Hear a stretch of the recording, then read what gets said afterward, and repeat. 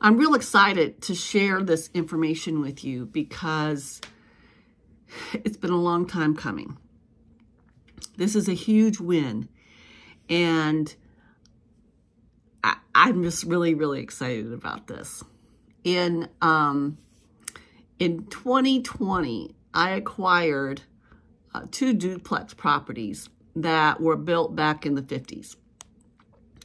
And at the time of the purchase, these properties required some extensive upgrading, right? And they were due to some deferred maintenance. And anyway, so the rental income was below the market rates, and this has been our business strategy, which involves acquiring such properties at a lower cost, investing our own sweat and equity, and then we embarked on the renovation journey from this particular property, and we did it unit by unit.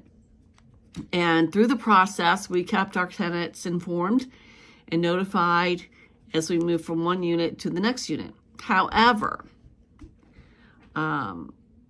this last tenant that we had in there, she just proved to be a little challenging.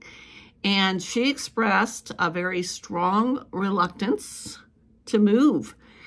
And she even accused me of discrimination based on her race. And she said that I did not want to renew her lease because she was Black. She said that I did not want to renew her lease because I did not want to fix any of her repairs because she was Black. I mean, it was just all kinds of stuff. And she had all kinds of accusations. And let me just clarify something. That our decision to not renew her lease was entirely in line with our established business model. And we repaired everything that she needed to have repaired.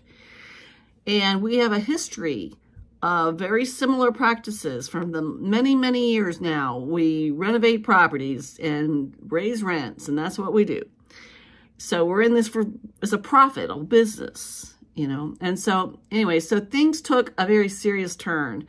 I actually received a notice from the real estate board informing me of a complaint that was filed against me at the Fair Housing Committee of the real estate board.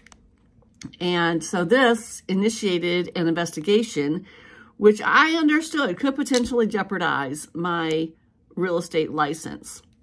And despite knowing of my innocence, and I had to take this matter very seriously. And so I prepared to prove my case. Well, thankfully, I keep meticulous documentation, and this proved to be my saving grace. I have a habit of documenting everything, every conversation, every email, every piece of paper related to my properties and the tenants and all of my clients. Anyway, some people might consider a little extensive, but this practice actually became invaluable in this particular situation. I have 3 years the past 3 years has involved multiple conversations, multiple investigators, because they would hire somebody to investigate and they would quit. And then I get another investigator and I have to start all over. And it's extensive collections of documents, emails, conversations, and on and on and on.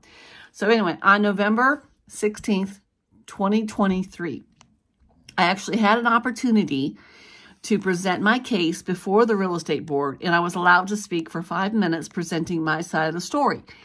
And after careful consideration, the real estate board recommended that there was not sufficient evidence to support the tenant's discrimination claims, and a motion was made and passed by the committee to dismiss this case. This was a significant victory for us, and it provided me such a sense of relief. But throughout this whole challenging process, I gained some valuable insights that I'd like to share with you. First and foremost, I cannot emphasize enough the the crucial documentation that saved me from a very difficult situation. I mean, always write everything down. Always document everything. Be very diligent about recording anything, whether it is in writing form or digitally. I'm incredibly grateful that I had cultivated this habit many, many years ago. And I've been doing it since I got my license in 2003. So this wisdom holds even more importance into today's digital technology. And technology actually makes it much more easy to document everything.